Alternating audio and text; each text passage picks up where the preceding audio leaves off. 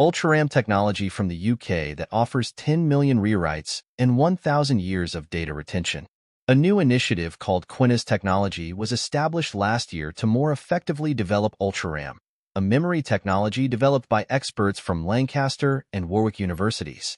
Now, Quinnas and the British semiconductor company IQE, who took part in the development of UltraRAM, have been awarded £1.1 million in financial support by the UK.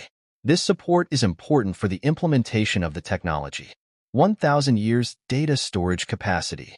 According to Donnan Haber, UltraRAM, which benefits from the advantages of DRAM and NAND memory standards, promises a much longer data storage capacity of 1,000 years compared to traditional solutions. The new memory, which can do this without any power, also offers 10 million rewrite cycles. UltraRAM can also be written and read at speeds similar to DRAM. On the other hand, financial support of £1.1 million comes from Innovate UK, the British government's technology support agency.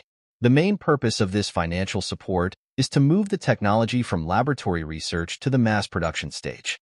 The bulk of the funding will be spent on scaling up production of layered compound semiconductors at IQE. Here, UltraRAM wafers will be tried to be scaled from 3 inches to 6 inches.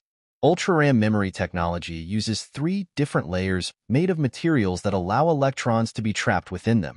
By using electrodes around the layers to control the flow of electrons, wear and tear on the memory cell is minimized, leading to many more write cycles. UltraRAM is nothing more than a prototype for now. Due to the complexity of the very promising design, mass production has not yet been started, but it is desired to make progress in this regard with new financing and support.